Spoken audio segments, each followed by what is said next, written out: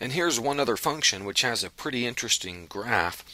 And let's look at this function and think about the limit of the function as x approaches 0. Let's go ahead and pull up the calculator and graph this.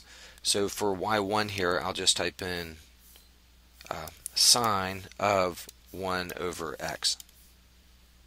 And this will actually work either in degree or radian mode. I'm in radian mode here.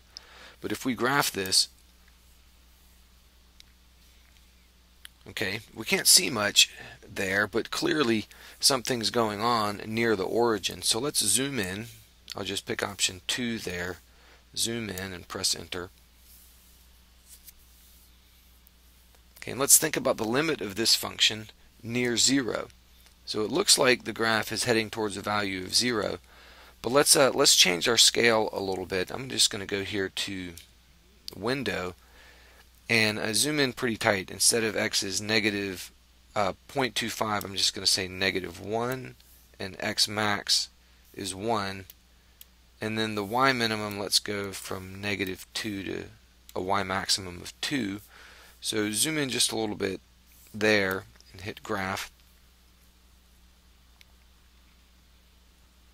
Okay, it still looks like something's going on there near the origin. So let's zoom in. This graph is a sine function, so it's always going to be between -1 and 1. So I'm not going to mess with the vertical values on the window any, but I'll change the x values. I'll tighten them up some. Instead of -1, let's say -0.1, and the x max is +0.1. We'll graph that. Now let's see what happens near the origin. Well, we still can't see much. Let's zoom in a little bit more. I'll go back to my window and I'll do -0.01 and +0.01 and graph that. And it turns out continuing to zoom in is just an exercise in futility.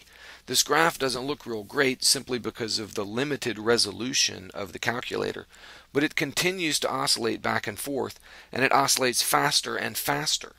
And if you think about the function, that should make sense to you. The function f of x is sine of 1 over x. So imagine the sine function. The sine function oscillates indefinitely. So as x gets huge, then 1 over x is getting really small.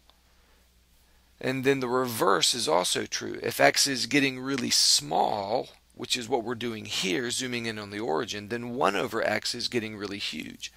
So imagine how many oscillations the sine function goes through as x gets big. Well, clearly the bigger x gets, just a regular sine function, y equals sine x, oscillates back and forth more times as x gets big.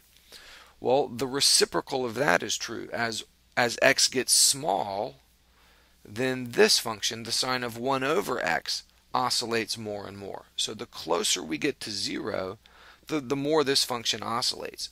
So the limit here does not exist. And it doesn't even make sense to speak of the limit on either side in terms of infinite limits or in terms of one-sided limits. There's no value that the function gets close to as x gets close to 0. It just continues to oscillate back and forth infinitely fast the closer you get to x equals 0. So in this case we would say the limit as x approaches 0 of f of x does not exist. But we do get some pretty interesting behavior on screen from that function.